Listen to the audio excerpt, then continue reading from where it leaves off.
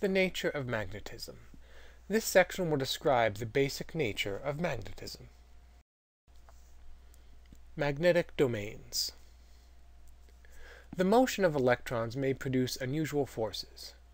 Most of the time, these cancel out and don't amount to anything interesting. However, in certain materials, groups of atoms have their electrons aligned into small areas called magnetic domains. These behave as small magnets themselves.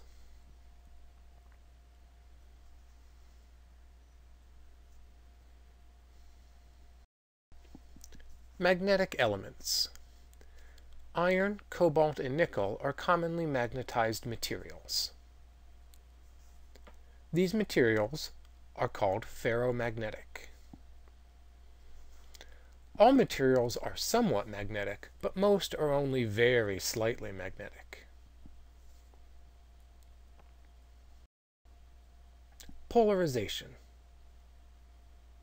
The poles of a magnet cannot be separated.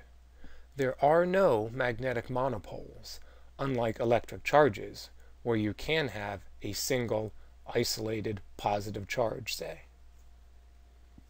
A north pole will always be accompanied by a south pole for magnetism. Attraction and repulsion. Just like electric charges, poles, likes repel and opposites attract. Here's a case where likes repel. Here's another case where likes repel. And here's a case where opposites attract. You may have experienced this when playing around with refrigerator magnets. Sometimes they attract, sometimes they repel. Breaking magnets. If you break or split apart a magnet, you don't get an isolated north and south pole as you might imagine. Each segment becomes its own complete mini-magnet. If you begin with one magnet and break it, you actually end up with two complete magnets afterwards. Two south poles, two north poles. Even if you go further and break those pieces, you once again end up with complete magnets, a north and a south pole on each.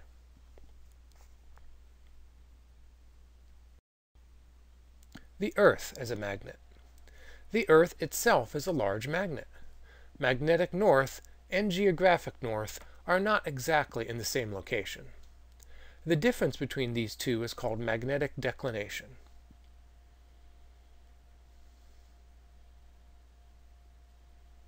This magnetic declination is often important when navigating with maps, and it is often printed and referenced on a map. Note, what we call true North Pole, or the North Pole on the Earth, is actually the magnetic south pole of our Earth. It's just that the north end of a compass needle points in that direction. Magnetic fields. Magnetic fields, or B fields, may be drawn similarly to electric fields. Go from north to south. The electric field moved from plus to negative. So here's our magnet. The magnetic field would be drawn something like this. Notice the lines have arrows which point from north to south. Where the lines are more concentrated in an area, that area has a higher magnetic flux or strength.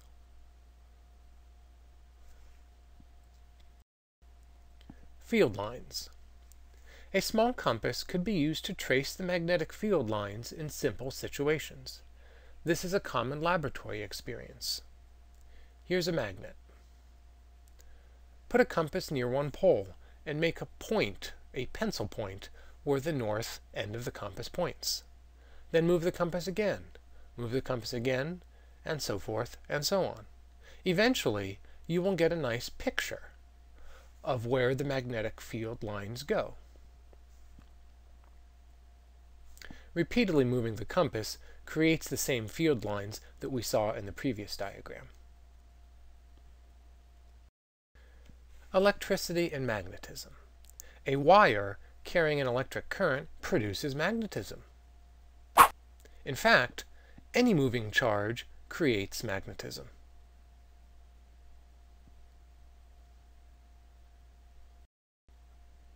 Earth's magnetic field. This is why the Earth has its own magnetic field. The molten metal charged material in its center is continually rotating. Thus, a magnetic field is formed around the Earth due to the movement of this charged material. This is called the dynamo effect. A curious fact: every few million years, the Earth's magnetic field reverses or switches itself. Other magnetic fields. The planet Jupiter spins very fast. This rapid movement of its interior may explain why it has a very large, powerful magnetic field. On the other hand, most moons in the solar system have no molten core. Since they're small, they have cooled off. Thus, they have no magnetic field.